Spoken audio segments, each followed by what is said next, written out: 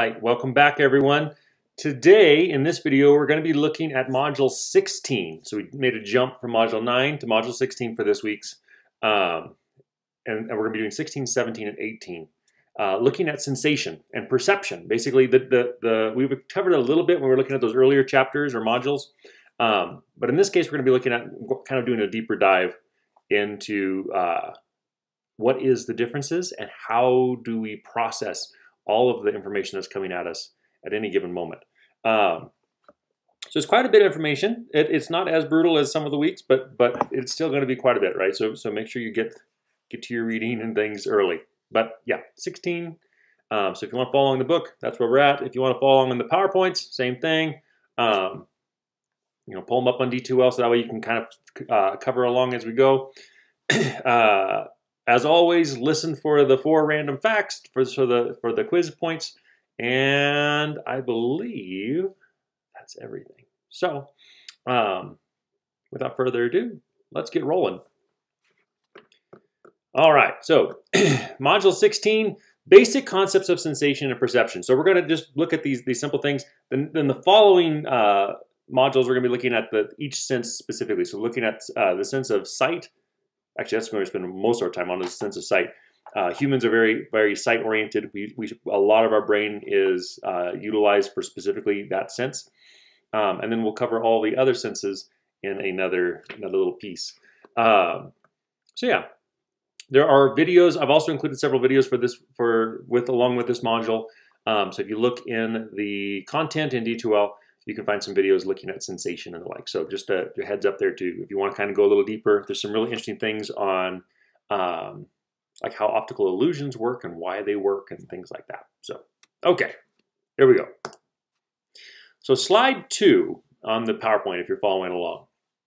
Processing sensations and perceptions, part 1. Sensation and perception are actually parts of one continuous process. Okay. So this is important that you understand the difference between these two, right?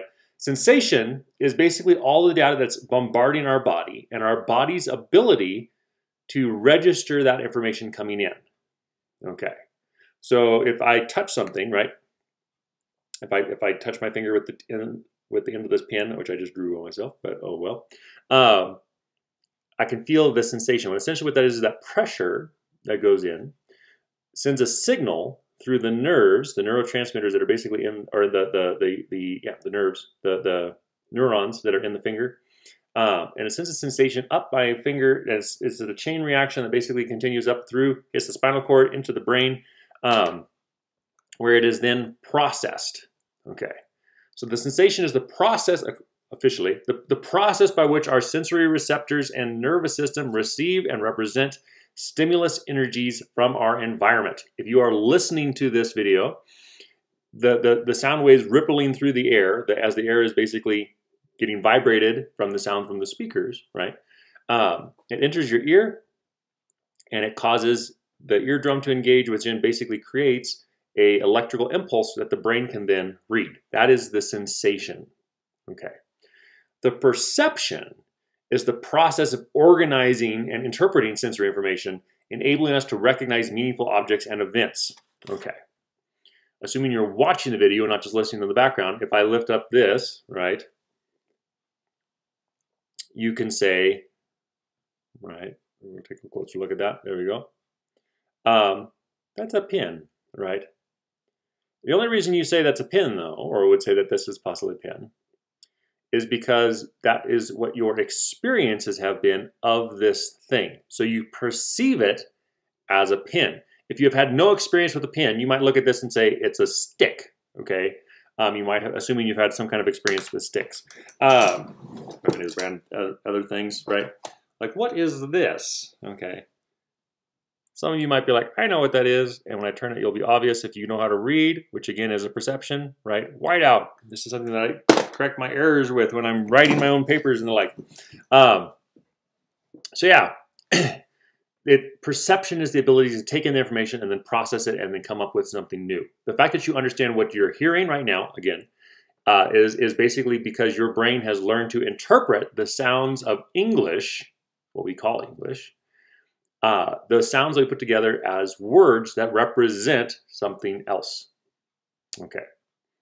If I clap my hands, you can hear it as a clap, and the fact that you hear it as like that is again a perception. Okay. It's basically the sensation is just the raw data going in. Okay. We'll dig into this more, but I just wanted to kind of touch on that first. So sensation, raw data, perception, our ability to interpret that data as something meaningful. So we can actually sense something and perceive it wrong, right? I do basic magic tricks, right? I was that nerdy kid, but basically what magic is relying upon is that your perception will be fooled by your senses. Okay, and that's basically the whole idea of sleight of hand. Is I'm trying to make you take in information and interpret it incorrectly so that you think something else happened. Okay. Slide 3, processing sensations and perceptions, part 2. Bottom-up processing, so sensory analysis that begins at the entry level with information flowing from the sensory receptors to the brain. So this is essentially just the most basic level of things, right? It's the entry, it's the information just starting to come in, and it's engaging the brain. Okay, it is beginning. I'm looking for more things that I can look up, right? You see this, okay, and it engages your brain. Basically, is taking that data, going up to the higher levels, and then processing that information. Top-down processing is information processing guided by high-level mental processes, as when we construct perceptions by filtering information through our experience and expectations. You assume this is water, but is it? Okay, the reason that you might assume that this is water is because generally when you see a glass like this, unless maybe you're from certain parts of the South, this would be clear liquid in a quart jar, would probably be water, right? If you're from certain parts of the South, this might be also known as moonshine, but this is in fact water. Okay. Anyway, right. It's like a flower. Is this a real flower? A fake flower? Is it a flower at all? Right. Actually, just a little plastic. This is a fake flower. But it's meant to deceive us into thinking it's a real flower. Okay. Random props that I'm just randomly picking up off my desk. Anyway, so that's the top-down processing, though, is taking all of the experiences you've ever had in your entire life, all that data that has been stored away in your brain, that then allows you to then connect it to the entire worldview around you and make perceptions, make judgments about what it is that you're looking at. Okay. So bottom up, raw data coming in, and the brain basically just receiving it and starting to deal with it. Top down is when we make an actual judgment call of what it is that we are perceiving. Okay. 4, slide 4, processing sensations and perceptions, part 3. All our senses receive sensory stimulation, often using specialized receptor cells, right? We're going to look at this more in depth when we look at all the senses. We look at the eyes and all these things. Each sense has specific things, but they basically all end up working the same way. Okay. The initial tools are different, right? My eyes don't use touch. I'm not like touching all the light waves to bring it in. There's some energy from the light waves that are basically triggering the receptors in the eye, but then turn that into an electrical impulse. Okay. Travels through the neurons, through different receptors into the brain, where it can then be processed. Same with touch, same with smell, same with taste, same with hearing. All of these things are basically just taking a given kind of sensation, a given kind of data coming in through our senses, and translating it into something different. Okay. So the receptor cells transform that stimulation into neural impulses, which is that electrical impulse, and delivers the neural information to our brain. Your eyes are basically constantly firing off electrical impulses to the back of the brain, where it can then be broken down. Whatever you're seeing can be broken down and then turned into the images that we perceive. Okay. Transduction is the conversion of one form of energy into another, which is basically what our sensors are constantly doing. Whether that be touch, whether that be sight, you're taking some form of energy that's in your environment. Okay, for example, right, a little ball. When that hits my hand, this, when I throw it, it actually does a couple things. One is you're actually you're taking in information with your eyes of the fact that it's going up and down. When it lands in your hand, you have the sensation of touch, right? The pressure and how heavy it is, approximate. All these things are basically connected to that sense of touch. All of those are then taking that energy that's coming in. So in this case, the gravity on my hand of the ball sitting there in my hand, pressing it down. The fact that it's relatively smooth, okay, kind of soft feeling, right? There's some give. All of those things are basically just that some form of energy, certain amount of pressure being released into my hands, which then are transformed into my perception of touch. Okay. In sensation, the transforming of stimulus energy such as sights, sounds, and smells into neural impulses our brain can interpret. That is what transduction is. It converts data coming in, right? All the billions of bits of information that are hitting us at any given moment into something that our brain can actually then turn into something useful for us. Okay. First random fact. Here we go. If you cut a starfish, it won't bleed. And that's actually because it doesn't have any blood in it. Starfish don't use blood to circulate nutrients in their system. They actually use the seawater that they around them. They pump it into themselves and use that seawater to circulate nutrients in their system. Weird stuff. You also can cut a starfish up, and if you throw it out there in the water again, it can regenerate. And so you can end up taking one starfish and turn it into 5 or 6 or 7 starfish, depending on if it has enough living cells in it to keep itself going. Weird stuff. Okay. So yeah, remember starfish. There you go. Slide 5. Processing sensations and perceptions, part 4. Absolute threshold. So the minimum stimulus energy needed to detect a particular stimulus 50% of the time is the absolute threshold. So in other words, if we were to do an experiment, okay, and you have your earphones on or your earbuds or whatever, okay, and I played a very, very quiet sound, very quiet, okay, I slowly brought the volume up. There would be a point where you would hear that sound at that decibel point. That's specific. Now we'll look at this again. We'll look at the senses more in depth. 50% of the time, you have a perception of it. That is the absolute threshold. Okay. You could have technically been sensing it before that, but it needs to be enough to actually trigger a perception, a conscious perception of the sound. Okay, so test it by defining the point where half the time a stimulus is detected and half the time it is not. This could be a small light. This could be given a sound. This could be pressure, right? So at what point, how much pressure does it take for you to sense it, and how small does it have to be for you to be able to tell that it's touching? This is something I should do if you're getting in the medical field. This will be something that you'll be doing if there's like nerve damage potential. You'll see how much pressure and how big of a thing it takes to actually trigger a perception and not just a sensation.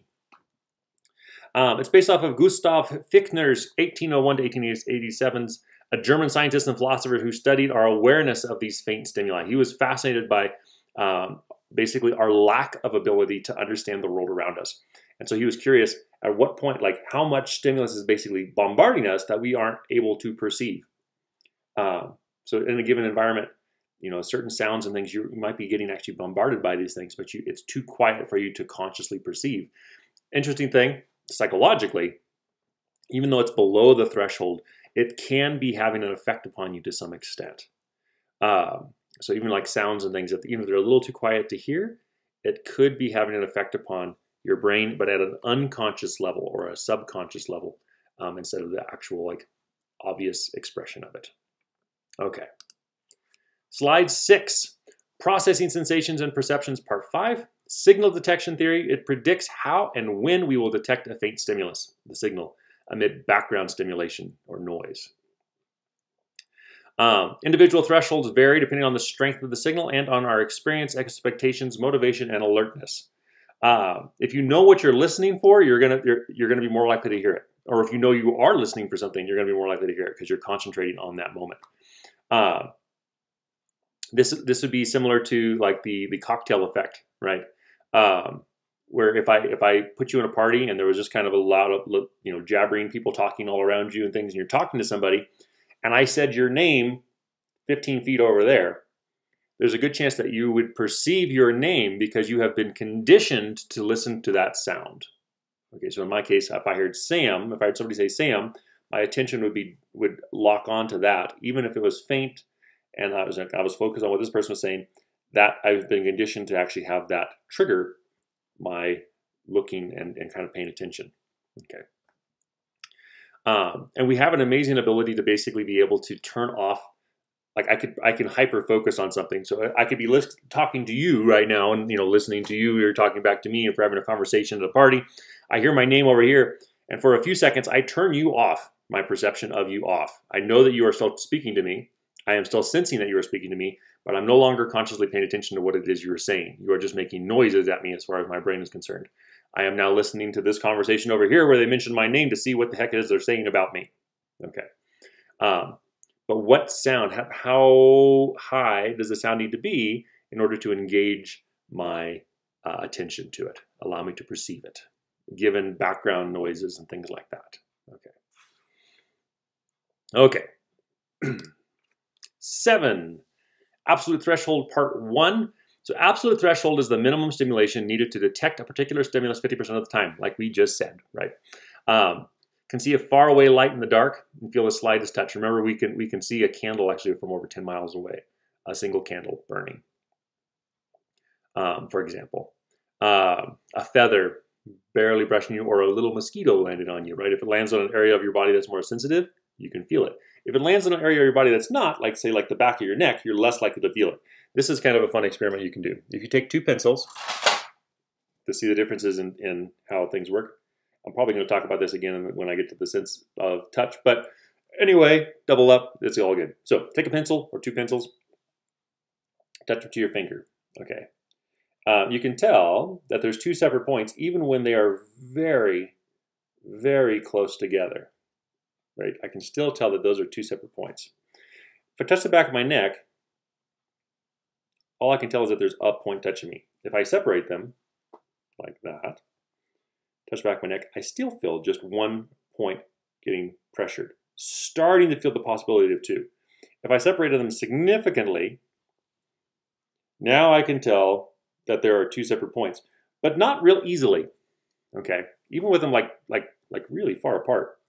You're like, I'm getting touched in the back of my neck, and it is in 2 separate spots, but not like, it's not super, super obvious. That's because we generally don't use our neck to explore the world, right? We're not touching the world with our neck. That's not an average thing. If I touch it to my lip, it'll actually be even more sensitive than if I touch it to my hand. But the tips of the fingers and the mouth are going to be the primary areas, like the most nerve receptors for touch. So that's going to be that threshold. At what point, how much pressure does it take to detect, to perceive that you're being touched? If you were to close your eyes or be blindfolded, how much pressure would a certain amount of touch be on a certain area?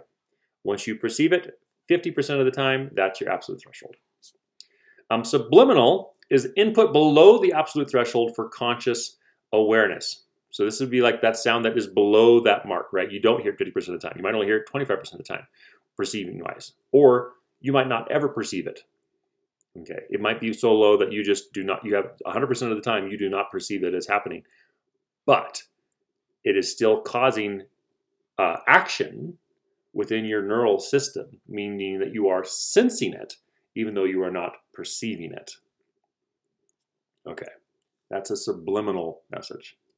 There was a whole bunch of stuff out there, in the 80s and 90s, we're thinking like you could send subliminal messages to people through music and things like that. We'll actually dig into that a little bit more when we get into the actual senses. But yeah, like this is what they're talking about, right? Those sounds that are below the threshold of our perception, and therefore it's influencing us, even though we're not aware of it. Priming is going to be activating often unconsciously associations in our mind, thereby setting us up to perceive, remember, or respond to objects or events in certain ways. For example, if I'm talking about like my beard and things like that, and then I say, how do you spell hair? You're more likely to spell it as like hair on my face, rather, which I think is, if I remember right, I'm a terrible speller, remember, dyslexic. But anyway, I think it's H-A-R-E, if I remember right. Versus if I'm talking about rabbits, and I'm like, what, and I mentioned like, how do you spell hair? H-A-R-I, H-A-I-R. Dyslexia. Okay, here we go. But anyway, And it might be flip-flopped. I honestly don't know. But those two things, right? That'll be the differences. If I prime you by talking about a certain thing, it can change how you might spell a given word because the associations that your brain, assuming you can spell, the associations in your brain will connect to that given thing. Okay. Oh, the challenges of the dyslexic. Okay.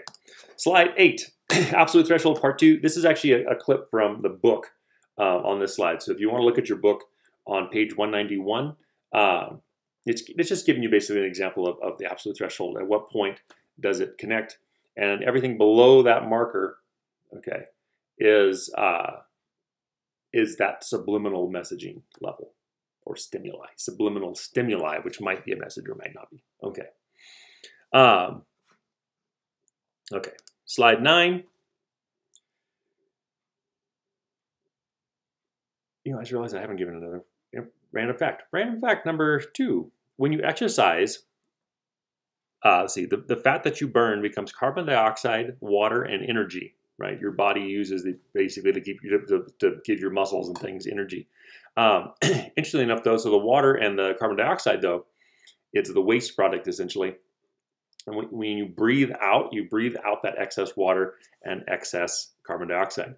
So you basically breathe out your fat that you burn when you're exercising. Weird stuff. Okay. We'll keep going. Processing sensation and perceptions, part 6. Difference threshold is the minimum difference that a person can detect between any two stimuli half the time. So it increases with stimulus size. Okay. So what they've actually found, it's not like, here we go. I got a little tiny weight here. Okay, little 5-pound weight. My brain can easily detect that this is heavier than this. Okay. Very easily, because this is like maybe 3 ounces, maybe.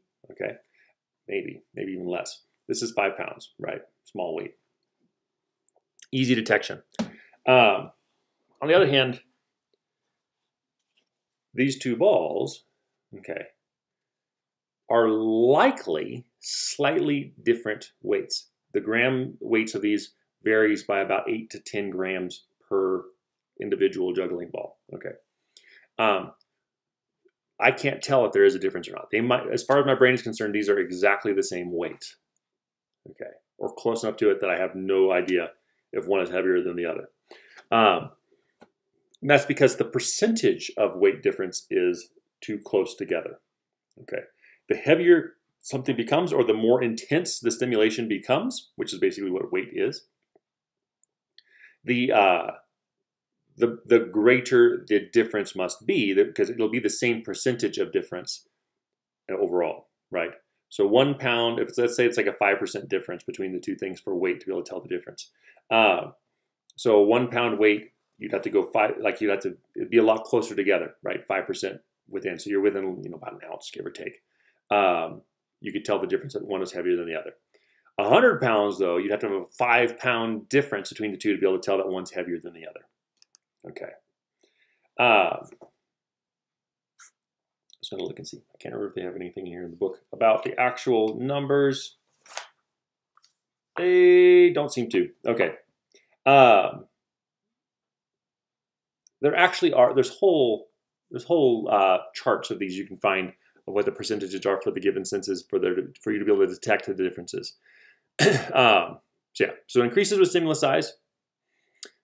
5 decibel increase in volume will be noticed at a starting point of 40 decibels. So if you have 40 decibels and I increase the volume by 5 decibels, you can tell that I've increased the volume. Okay, pretty easily. Assuming your ears are working at all correctly, you can determine that. If I'm at 110 decibels and I increase the volume by 5 decibels, you can't tell the difference. Okay, you wouldn't perceive my increase. So experienced as a just noticeable difference, or JND, is at that point. That's what we're looking for. At what point am I able to be and accurately, for the most part, determine which one's different?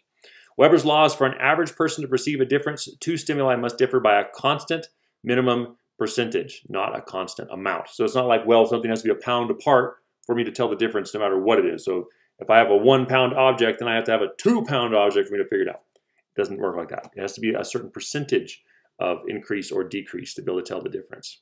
Okay, so the exact proportion varies depending on the stimulus and on like distractions and things like that, right? How focused am I on the given thing? So there's lots of variables there for any individual, but there are averages that you can find, again, those tables for. Okay. Slide 10 and random fact number 3. When shuffling a deck of cards, there are 8 times 10 to the 67th power possible arrangements. It's actually more possible arrangements than the number of stars in the visible galaxy. Pretty outstanding. It's amazing. One little deck of cards gives you lots of different choices.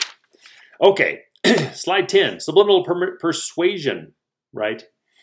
You can find a little bit more information on this on 193, page 193. Subliminal stimuli are those that are too weak to detect 50% of the time. We've already covered that several times, right? They are below the absolute threshold, reinforcing that information. Subliminal sensation exists, but such sensations are too fleeting to enable exploitation with subliminal messages. Okay. Basically what they found is that long-term, it doesn't actually have much of an effect. Subliminal persuasion may produce a fleeting and subtle, but not powerful or enduring effect on behavior. Okay. So they actually did a bunch of things, like there was movie theaters in the past, in the 1980s, early 1990s, that were like inserting like a quick clip, right? Like so I think the average movie screen is showing 24, if I'm right, clips per second, which gives you this sensation of constant movement, right? Like a fluid motion. Out of those 24, they would insert one quick clip of somebody like drinking a Coke or eating some popcorn or things like that. And the idea was that it would basically stimulate the person subconsciously that they needed to get up and get some snacks. And what they found, basically what the researchers found, is that it in fact does for about this long, okay, this teeny tiny little thing. It's not long lasting at all. You have a moment of like, popcorn, and then it's gone, and that drive is gone, okay. The experiment that they talk about in the book was one where they showed a face, and then they would quickly, rapidly flash a picture of either like cute kittens or something scary or disgusting, and then they would ask the person to give their opinion of what the picture that they were looking at. What they found is that if the images that were flashed quickly of negative imagery, the people had more negative feelings toward that individual's picture compared to the ones that are like cute fluffy kittens and things like that. Okay, so it did have an effect, but it wasn't like a massive one. Okay, it was measurable, but not drastically different. Experiments disprove claims of the effectiveness of subliminal advertising and self-improvement. So this is also like the idea, you might hear people like, you put earbuds in the morning or while you're sleeping, and you play it really quiet of like positive things and all, you're going to lose weight tomorrow. You're going to lose weight tomorrow. That doesn't work. Okay. Long term, it doesn't have any effect. Wish it did. That'd be cool, but it doesn't. Okay, slide 11. Sensory adaptation. Sensory adaptation is diminished sensitivity as a consequence of constant stimulation. And this happens with all the senses. So, for example, okay, assuming you have clothing on, you probably weren't consciously aware of the fact until I just mentioned it, right? If we were in a classroom, I'd mention your shoes, because that's usually something that all of a sudden you notice your feet are like confined inside a shoe. Until you are consciously aware of it, though, until I bring your attention to it, your brain has basically turned that off. It is still sensing it, but the perception has been turned off because it's not needed. Okay. Even if I was to sit here and like kind of, poke myself with a pin with a relatively constant pressure, but not so much that it causes discomfort, after a relatively short amount of time, I would forget that it's there. This is where you get the sensation of like, where's my phone? I can't find it. Oh, it's right here. Okay. Your brain has desensitized itself to the point, because you've held it too much, it has desensitized itself to the point where it has forgotten that it's there. Okay. Glasses on your head, right? My mom is known for wearing like 3 and 4 pairs of glasses on her head sometimes because she forgets she has a pair on, and she puts them up and she can't find them. And so she finds another pair of glasses, puts them on, and then puts them up and then can't find them. Okay. That kind of thing can happen fairly regularly for a lot of people, right? And that is that sensory adaptation. We adjust to it. They've actually done experiments that even the eyes are constantly shifting to basically overcome this sensory adaptation. So even if I'm trying to hold my eyes super still and just stare at one point, there are and you might be able to see this, there are teeny tiny motions in the eye where it constantly is adjusting. This might be really weird looking for you. But basically in those little shifts, it is re-exciting itself about the information. They've actually hooked up things to some people. They did experiments where they had an image that actually moved with the eye.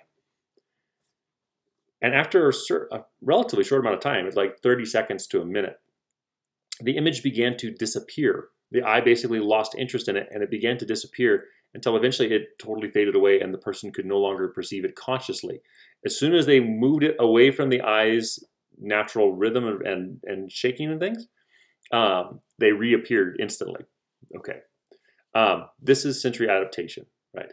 It aids focus by reducing background chatter. This is the fact that I can sit in a cocktail effect, right? I can be in a party and have a conversation with you, assuming the noise isn't too loud. I can have a conversation with you and I can kind of shut out everyone around me. I can very comfortably sit in a relatively noisy waiting room or whatever and read a book and not be aware of what's going on around me whatsoever, right? My brain can hyper-focus on that thing and it shuts out all those extra sounds, all that extra stimulus. So this is, that's that helpful thing. This is also why when you're like, I can't find the place, and you turn the radio off, that's actually a helpful thing because you are reducing the background stimulus that is coming in so that your brain can spend more energy focusing on the things that you're trying to focus on. Okay. It influences how the world is perceived in a personally useful way. My perceptions are going to be different than your perceptions, even though we are getting bombarded by the same sensory input. Okay. Because of what my brain decides is important or not important. Okay. So our sensory receptors are sensitive to novelty. In fact, that we are looking specifically for novelty. Sensory adaptation even influences how we perceive emotions, right? I'll show you an image here in just a second. And you can actually find it in the book too. On page 195, we can adapt to how we are perceiving emotions from individuals, given our experiences. So we perceive the world not exactly as it is, but as it is useful for us to perceive it. And that's the important takeaway there. Okay. My perception of the world is not 100% accurate, as much as I wish it was, and as much as I feel like it is. The reality is that my perception of the world is shaped by my experiences, by my thinking, by my biology, by how I'm feeling at the moment. All of those things are going to affect how I perceive all of the actions around me. Okay. So slide 12, again, if you look up page 195, you can also find this. But if you have the PowerPoint, you can pull this up here. This is a little experiment you can do. Stare at image B for 30 seconds. So if you're watching the video and you got the PowerPoint, go ahead and pause the video here. But stare at image B for 30, actually, don't pause it yet. Let me finish the instructions. Stare at image B for 30 seconds. At the end of 30 seconds, shift your eyes over to either A or C and kind of look at what emotion do you experience in it. Okay. I think I did that right. Okay. Wait, no, let me change that up. Gaze at the angry face, image A. Ignore everything I just said a few seconds ago. Stare at the angry face, image A, for 30 seconds, and then go over to B. Okay. And then what emotion is she showing? Then do the same thing staring at image C for 30 seconds, and then look over at B. Did the emotion change? Okay. Most people, not all people, but most people will actually experience that the emotion will have changed what they perceive the emotion in image B to be. So go ahead and pause it and give this a try. See what emotions you see, and then restart the video. We'll go from there. Give me a second. Okay. You're back. Or you might never have gone away. In any case, what you'll likely have seen is that if you've stared at image A first and then move over to B, her face will have looked a little bit more scared, or at least maybe concerned. If you go from image C over to B, you're more likely to see her as looking more angry. Some of my students say that she just looks constipated all the time, but that's, anyway, that's their own perceptions. But that's going to be a common shift. B is actually kind of the middle ground between the two emotions, and so therefore it is more or less likely to be perceived one way or the other depending on our priming in the previous things. Okay. All right. Slide 13, perceptual set. Perceptual set is the mental tendencies and assumptions that affect top-down, or what we hear, taste, feel, and see, the perceptions of it. Okay, so what determines our perceptual set? The schemas that organize and interpret unfamiliar information through experiences. So it's all, again, from birth. This is basically what we are creating at birth, is our perceptual set with our limited senses that we have at birth. We are beginning to create how the world works, what certain things are, how they are to be used, what a certain sound means. All of that is built into this perceptual set, which then allows us to make quick interpretations of the sensations that are coming into us from the world around us. Okay. So it's pre-existing schemas influence top-down processing of ambiguous sensation interpretation, including gender stereotypes. If I see somebody walking away from me in a dress, I will assume that that is a female. My brain will do just a quick thing, be like, most people you've ever seen in dresses in the past have been female, therefore this must be a female. If that person turns around and has a massive beard, I'm like, change up. Beard means male typically, so therefore this must be a male that happens to be wearing a dress. Okay, that kind of a thing, right? There's certain levels of this. With that in mind, go to slide 14. The context effects. So a given stimulus may trigger different perceptions because of the immediate context. Look at image on page 197. If you're looking at the PowerPoint, you're already there, right? Slide 14. But if you're on the book, 197, look at the image. Where is this family sitting? If you said a house or inside a building, you might be right. Okay. They're actually not sitting anywhere, right? This is a drawing with very vague images in the background. If you're American or Western world, there's a very high chance that you said inside a house. Researchers actually showed basically this exact same image to people who are also living in Africa. And they found that the majority of people in Africa said that they were sitting outside under a tree, and that the woman sitting on the cushion had a can that was reflective on top of her head. Okay. Americans typically, and Western people of Western Europe and the like, would typically see them as sitting inside that thing that they saw as a tree in Africa as a pillar in the corner of the house, and that's a window above her head. The schema that we are built in, the tendency for where we are expecting a family to be sitting and relaxing is what basically shapes our images.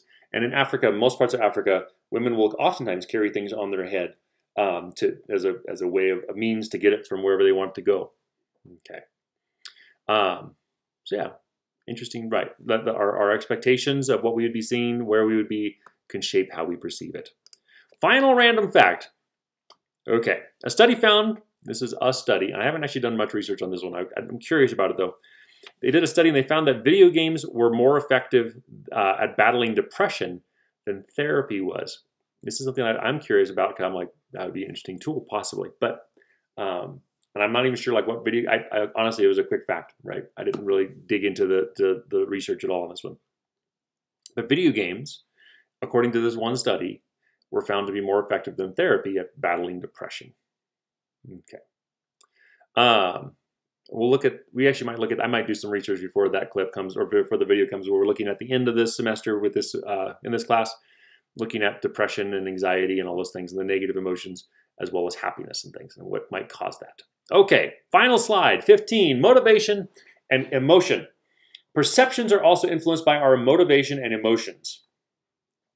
Walking destinations look further away when we are fatigued, right? I know this for a fact as a backpacker and a guide in the past. If you're going uphill and you got a heavy load on your back, you look up and it could be like 15 feet away and it looks like it's forever, right? You got a quarter mile, that quarter mile suddenly looks like a mile because you're tired. Slopes look steeper when we are wearing a heavy backpack or after listening to sad, heavy classical music. It puts you in a state where it feels harder to do.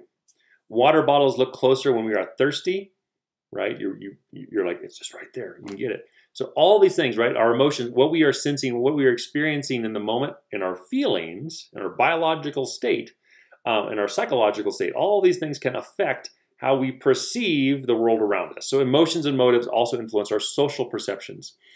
If I have had the best day of my life, everything is going well for me, right?